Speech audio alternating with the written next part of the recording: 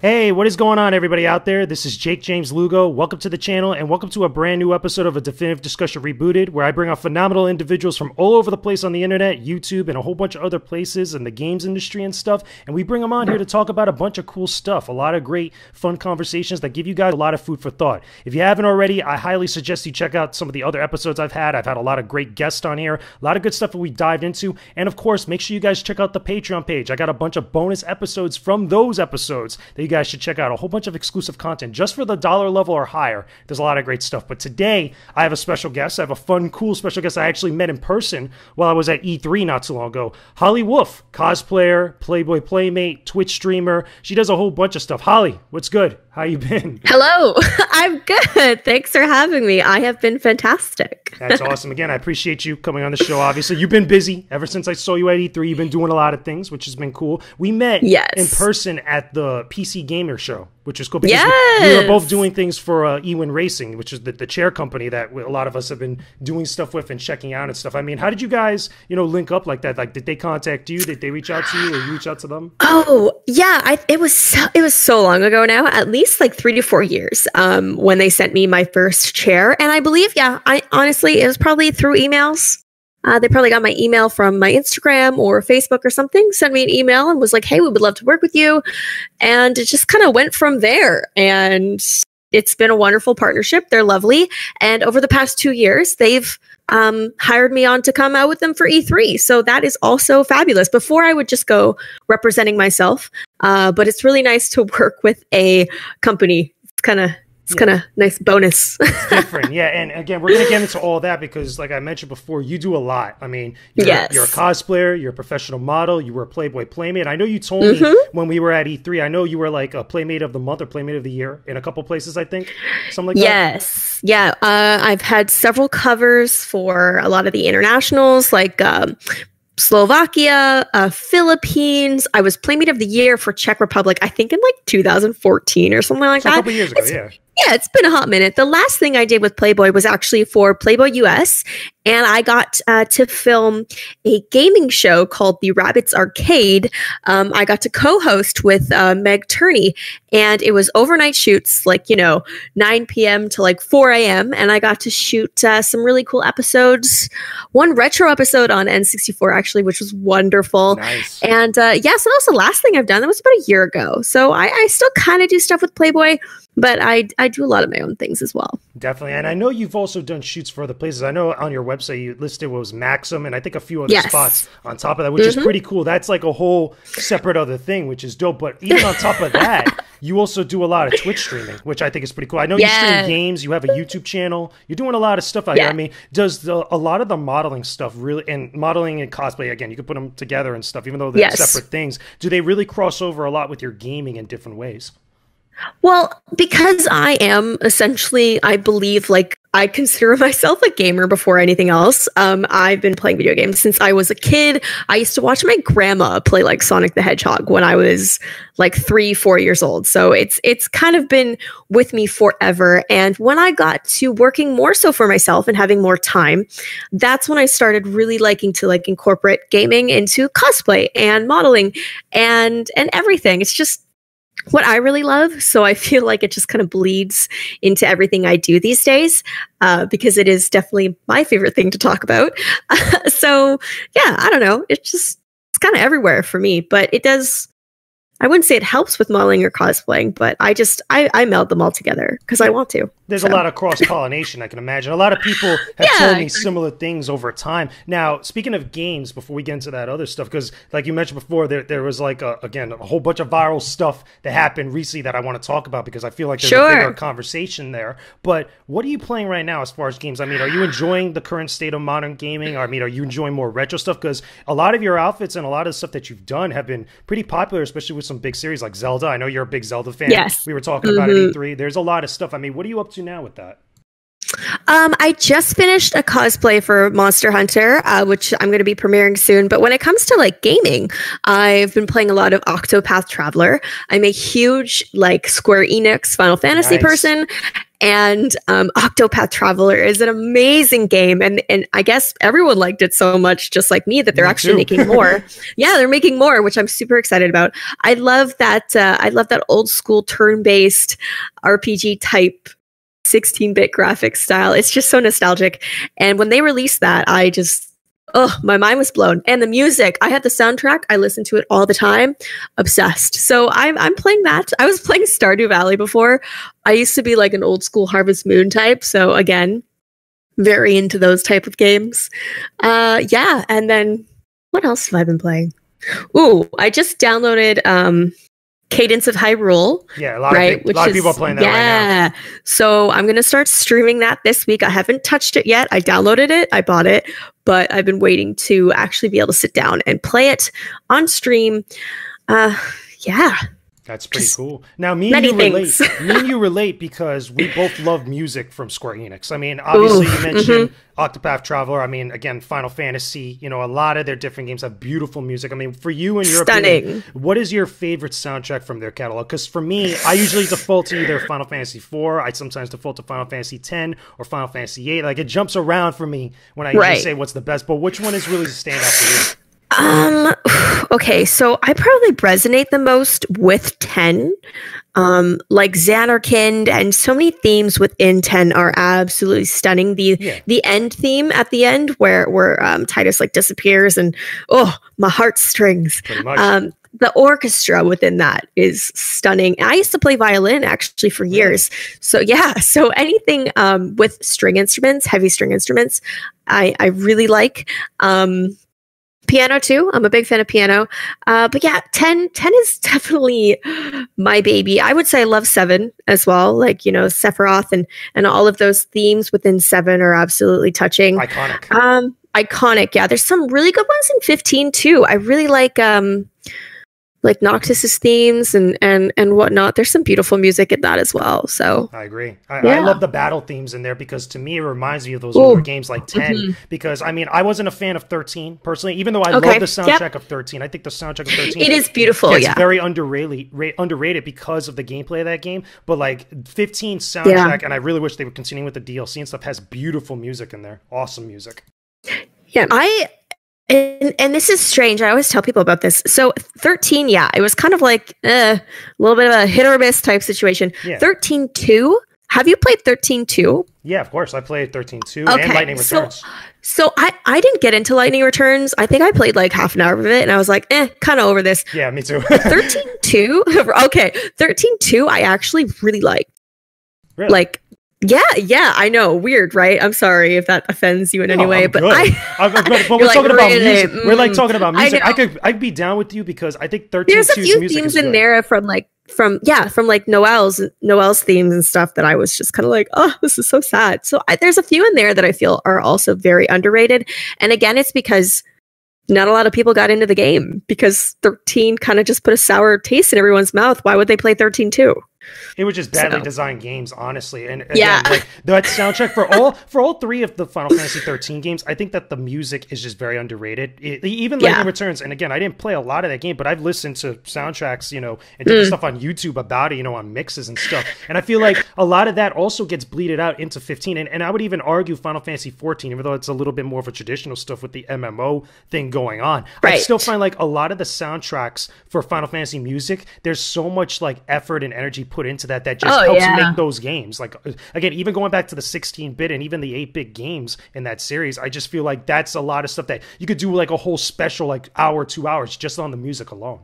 Definitely. Which is super good. So let me switch gears a little bit because I want to talk about your streaming because we mentioned before because again you went a little viral not too long ago about some stuff and like literally not yesterday but like through the night into the day. Like it was pretty insane and there was a lot of different conversations going on about it because again I've seen some of your content that's gaming related and non-gaming related, of course, and there's a lot of different things that people like to comment on with social media. Like for those that don't know, okay, again, for the people listening to this are like, what the hell are they talking about? Kind of give me a little bit of a recap, a short version of like what happened.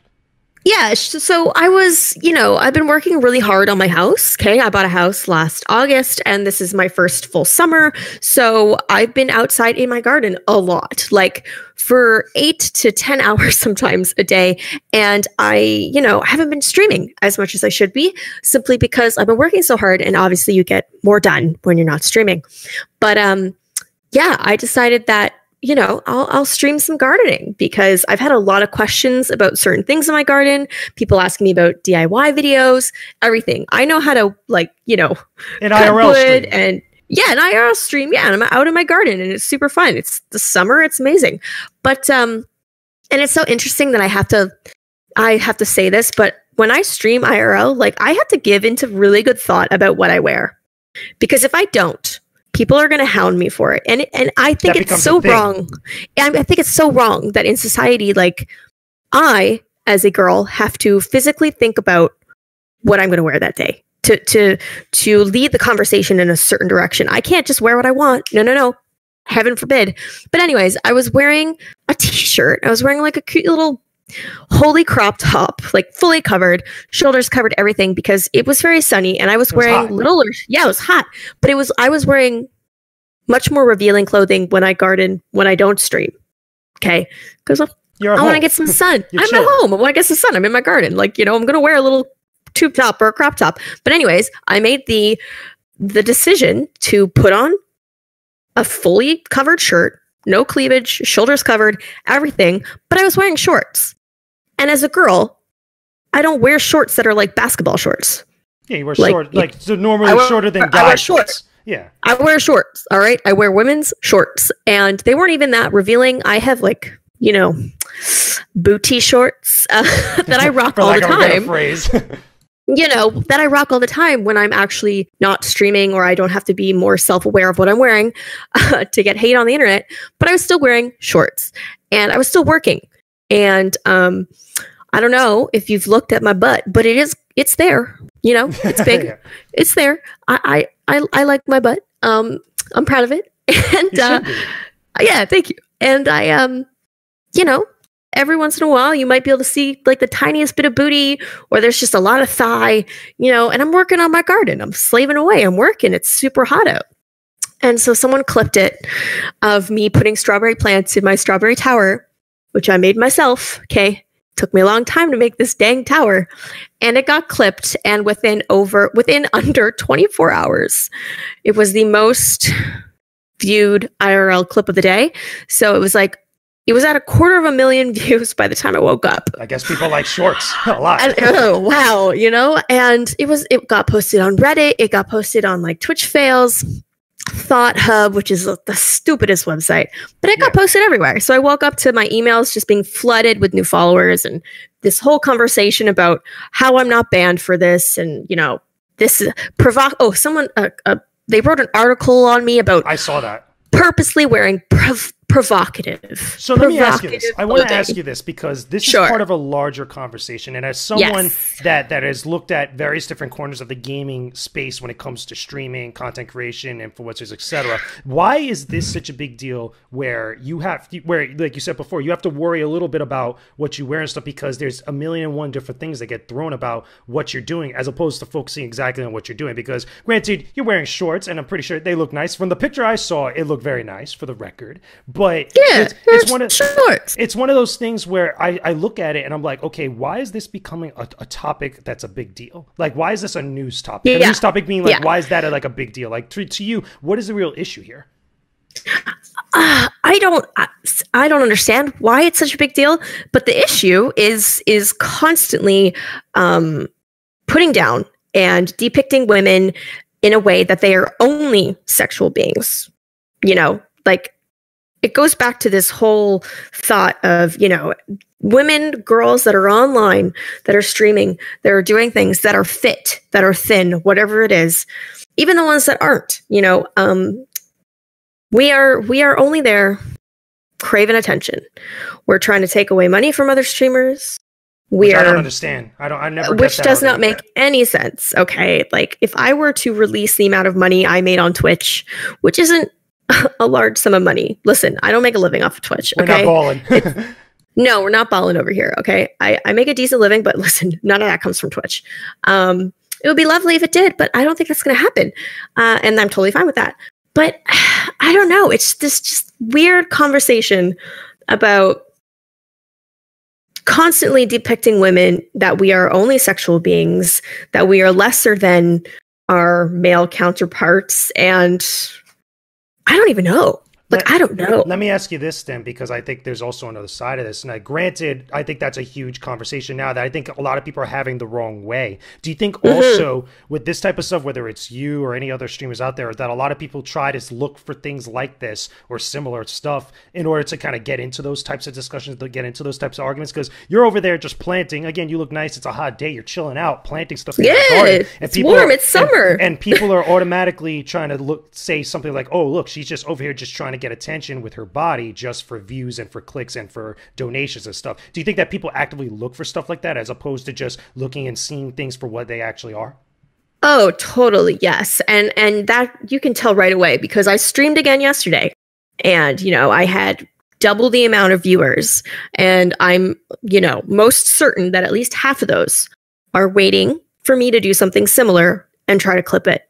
They're just waiting. They're waiting to try to get me taken down or have something else go viral and start this discussion hate train again about how I'm not banned for this and I'm seeking attention. So, people, and that's so funny to me because why are you wasting your time watching some woman gardening if it's not your thing? You know what I find weird too is just like you said, you mentioned the article that was written about you. That's to me is the more disturbing part, is because people turn that into an article to a news piece. To me, I see that and I see people whatever outraged or feeling a certain way on social media. I'm like, okay, I don't think this is something you need to post about on Kotaku or Polygon or IGN and stuff. To me, I find that to be a little bit weird and stuff. But I see that more often now as people are trying to get caught up on the narrative of oh, there's this thing going on with women in gaming still going on now, which in certain ways it is, but how do you feel about that becoming a news story though, as opposed to just the reactions you're getting on the chat or on social media? Right.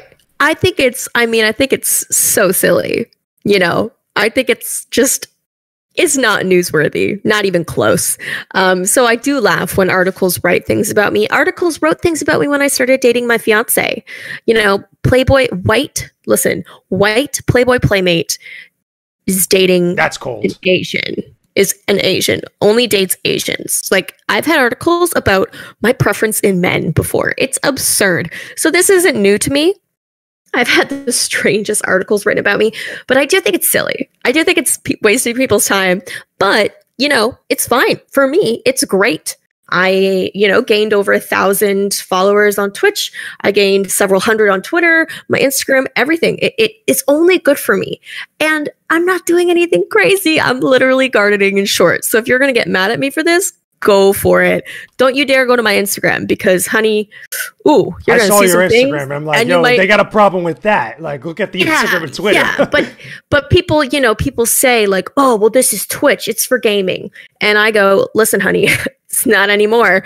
You want to have that conversation with Twitch? You have that conversation with Twitch. Yes, it is still very heavily gaming, but they opened it up to these subsections and you either like it or you don't. But don't hate on the people that are using it for different sections. And another argument that I find so funny is the whole cam girl thing. Yeah. You should just be on My Free Cams or whatever site, and I'm just like, honey, you really think girls are just gardening in shorts on My Free Cams? Let me ask you this, because I think this is also part of another discussion with that. Do you think that type of stuff will always plague you, whether it's you or other streamers or other people that that your friends or the colleagues? Will that always be an issue no matter what you do on a place like Twitch or anywhere else? Because I see that all the time, and not even just with people that are models or people that are just look good in general, just putting themselves on camera. I mean, I know the arguments, and I get the arguments and the perspective when you see certain stuff that usually fits the things that they're talking about. But why is it that this is being painted with a broad stroke amongst everybody? Not just, again, you could throw in people, not just females or just models or whatever, but just in a bunch of different people that are using the platform. Why do you feel like that's always going to be an issue? That's never going to go away? I feel like it is. I feel like we'll probably, we can get steps in the right direction to fixing it, but people are always going to have different views, and with a platform as large as Twitch and, with how many people we have in the world now, like 8 billion.